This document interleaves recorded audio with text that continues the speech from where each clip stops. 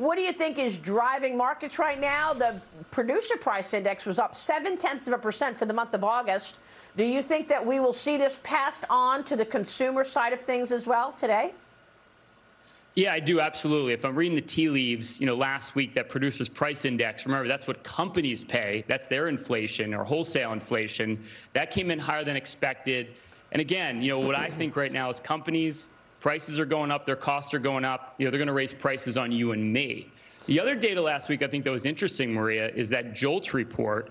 That came in higher than expected as well. There were 900,000 more jobs available than was projected. We had 10 million jobs. Now we're at 10.9 openings. And again, we only know there's like 9 million plus people on unemployment.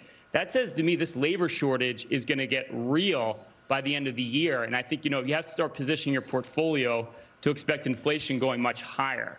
And one thing I'll mention here, too, is every strategist on Wall Street. I'm sorry, go ahead. No, how do you do that? I'm sorry. I think every strategist on Wall Street right now predicts that we're going to get like a 10-15% correction right now. And of course, when you get a consensus on Wall Street, they're usually wrong. I think right now I would be more concerned about a melt up because there's so much cash out there. That's why we have inflation. And I wouldn't sit on it. I wouldn't be sitting on cash here, especially if inflation is going up. You've got to get invested.